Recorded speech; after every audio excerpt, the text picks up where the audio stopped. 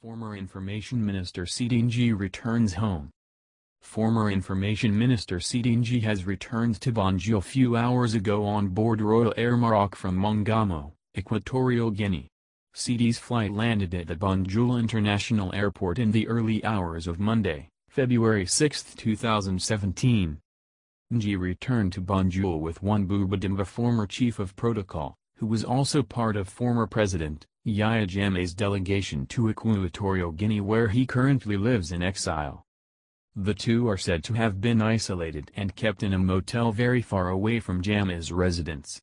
They did not have access to him and his family and had limited access to food and other needs. They follow Jammeh thinking he will give them money, but he never gave them a dime. They seem to be really disappointed with him, a source disclosed to the FATU network. Meanwhile, sources say Jammeh's mother Iosmbi Bojang has been complaining to family members back in Gambia that she wants to head home. Former First Lady Zainab is said to be very uncomfortable with the presence of her mother-in-law around the house. Do not be surprised if she heads back home soon. She is complaining daily, a source said. According to internet search, Mongamo is a town in Wilmses province in mainland Equatorial Guinea, roughly 1 kilometer west of Gabon's Woluntum province.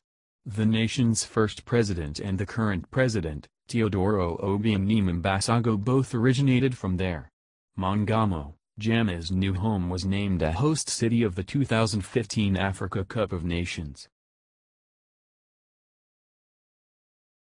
Former